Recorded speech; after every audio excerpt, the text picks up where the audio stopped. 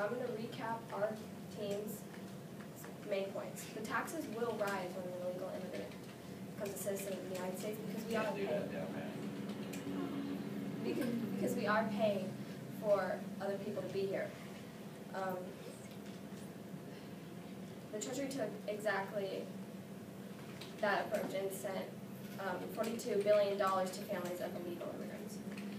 And the criminals could be fleeing from their country if they aren't documented, and they could potentially cause more crime here, and we wouldn't know it was them.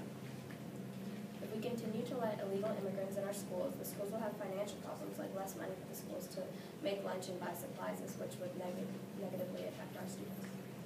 When illegal immigrants cross the border, they already have committed crimes, which makes them criminals, and it's against the law.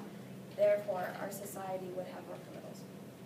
And it's not like we are saying that all illegal immigrants are bad. We need diversity, but they could just become legal if they want it that bad.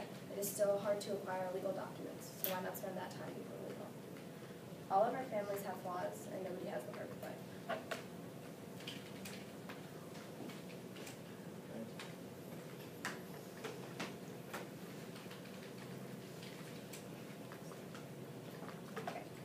For the conclusion of the proposition, letting these young, aspired immigrants come into our country could benefit us.